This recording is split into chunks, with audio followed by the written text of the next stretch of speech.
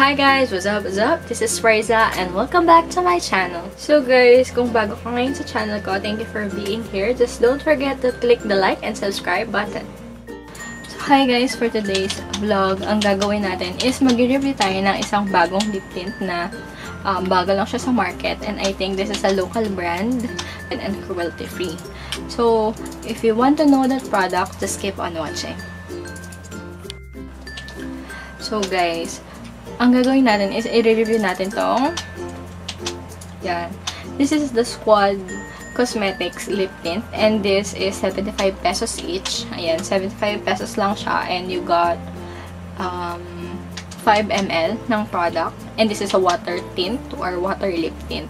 So I got the shade Monica and Grace, Larissa, and Micaela. So ayan. Before tayo mag-swatch, i-check muna natin yung mga nakasulat dun sa product. So, ito. So, meron siyang batch number. So, ayan, gawa ka lang iba. Meron siyang batch number. So, batch number 1, kung kailan siguro siya may manufacture. So, October 2019. Net weight is 5 ml and expiration niya is October 2022.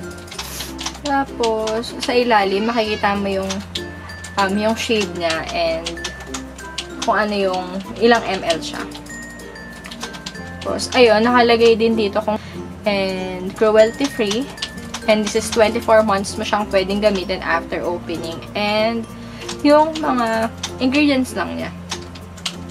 So, ayun, yun yung nakalagay sa packaging niya.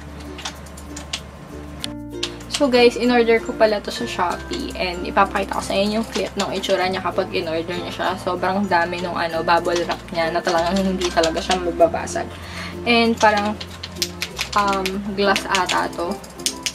Kaya talagang sobrang nung bubble wrap nila. Glass yung lalagyanan niya. So ayan. And then i-open natin. So ito, naka-open na to kasi tinesting ko na siya. Ipapakita ko sa inyo yung wear test.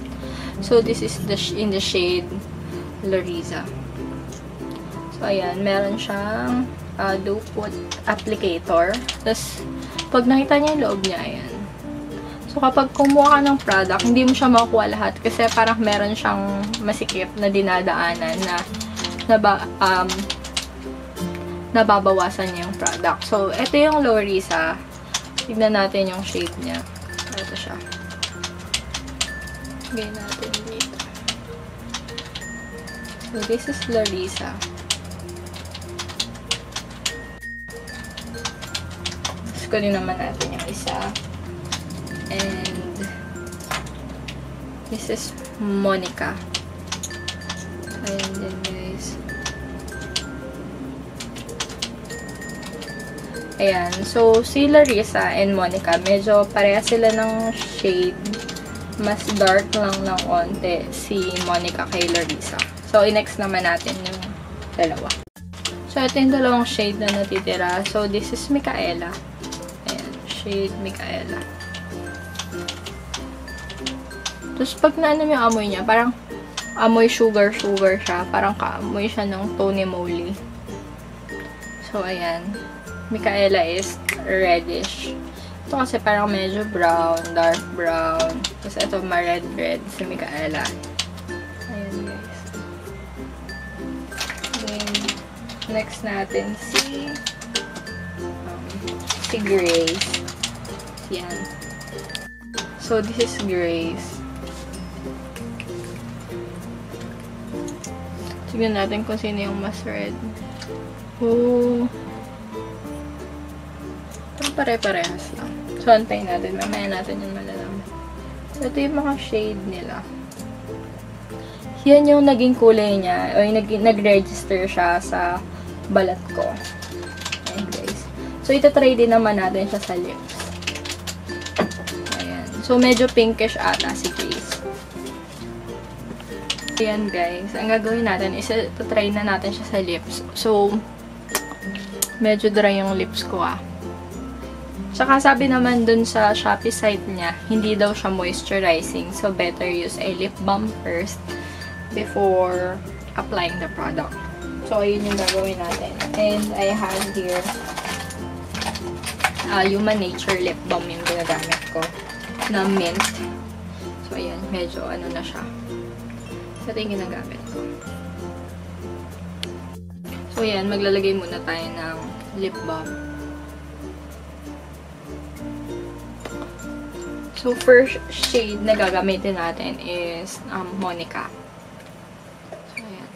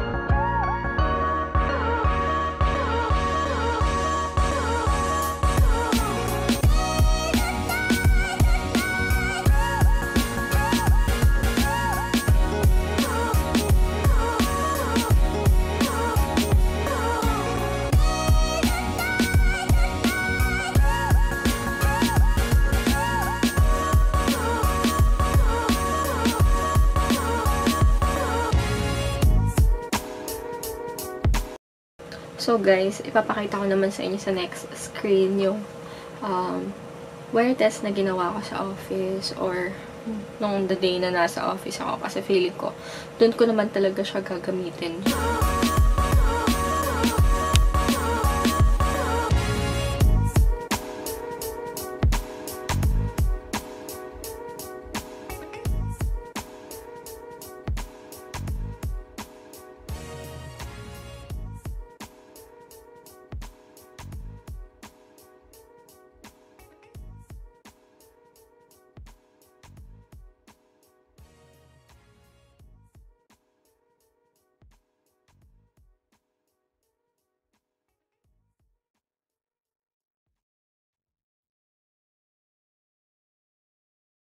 Pin ko na yung birthday ko about sa product na to. So, syempre, simulan natin siguro sa nagustuhan ko kasi feeling ko mas madami ang nagustuhan dito. Natuwa ako sa kanya kasi naging honest siya sa mga tao na sinabi niya talaga na hindi niya namo-moisturize yung lips mo. So, talagang gagamit ka ng lip balm. Sa iba kasing mga product na nasubukan ko, sinasabi kasi nila na moisturizing daw siya pero girl, parang nagbibitak-bitak siya. Yung parang natutuyo talaga siya. So, ang pangit niya tignan. And then, yung next na nagustuhan ko dito is syempre yung price is 75 pesos lang na Liptint with 5 ml na product na siya. And then, glass yung lalagyanan niya. And pag nakita mo yung lalagyanan niya o yung packaging niya, okay na okay naman siya, diba? Napakita ko na sa inyo kanina na sobrang daming bubble wrap When it comes naman dun sa sa amoy niya, hindi naman siya yung sobrang bango na nakakasalasok. Hindi, yung parang normal lang siya. Hindi ko nga sure kung kaamoy niya ba yung Tony Moly na water lip tint. Hindi ko lang sure, yung parang popsicle. Hindi ko lang sure, pero feeling may kaamoy din siya. O yung sa Skin J ni ata. Yun, kahawig niya din ata siya. Yung amoy nun. Yung parang medyo sugary lang yung amoy niya. Sugar pop, something ganun yun. And then, pag nilagay mo naman siya sa labi mo, kailangan lang talaga na naka-lip balm ka. Tapos, iikalat mo siya ng maayos para at least. Kung hindi ombre, ayun kasi ng ombre effect. Parang feeling ko, hindi siya bagay sa akin. So, ayun.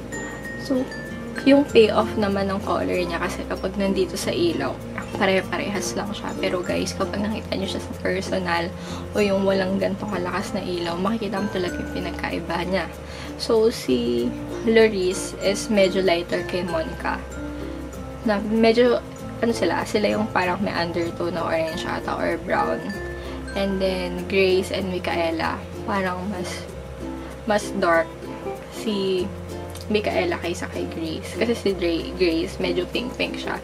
And then, si Micaela is medyo purple siya. Is na sa swatches, pag sa normal light. Si Grace, Micaela, Loris, and Monica ata. So, ayan. So, iba talaga. Parang, maisip nyo, medyo pare-pares lang yung, o yung mas malalapit yung kulay nila. Pero kasi ito yung mga shades na bagay sa mga Pilipina na medyo maputi and medyo morena. At least, hindi siya magiging parang off tignan sa labi mo. And natural looking lang siya. So, ayan, no. So, pag sa office, sa labas ka. So, ano bang hindi ko mga nagustuhan dito? So, karaniwan naman na hindi natin nagugustuhan sa mga lip tint is kapag natuyo siya, nagpapatchy siya. So, dapat habang hindi pa siya tuyo, ikalat mo na talaga siya and para mag-blend siya sa buong labi mo. So, ayan guys. So, ito tuyo na siya. Pero, ayan, dahil nga dry yung lips ko, naiwan siya dun. So, pag hindi mo kasi na-blend yung edges na yan, matitira siya na parang mas makapal dyan. So, dapat i-blend siya. So, yan lang naman yung hindi natin masyadong nagugustuhan sa water tint or water lip. Other than that, wala na. Gusto ko yung applicator niya kasi madaling gamitin, madaling ipang blend sa labi mo. Lalo yung labi ko medyo malaki siya. And then, yun, gagamit ka lang talaga ng lip balm para mas makita mo yung niya, yung ganda ng product and gano'n siya ka-effective sa'yo. So, kung sa wear test naman, maganda siya kasi tumatagal siya. Kasi nga, kumain ako sa office and then nag-ice cream pa ako that day. Pero nandun pa rin yung color niya. Talagang lip tint talaga siya na nagtatagal siya sa labi mo. So, ayun lang guys. Sana may natutunan kayo sa product na to. And disclaimer lang, kung yung product na to is maganda sa akin, maaaring hindi maganda sa'yo. Pero, I believe naman, ginawa tong product na to para bumagay sa lahat ng mga gagamit. So, ayun lang guys. Thank you for watching. Don't forget to click the like and subscribe button. Bye! Have a good day!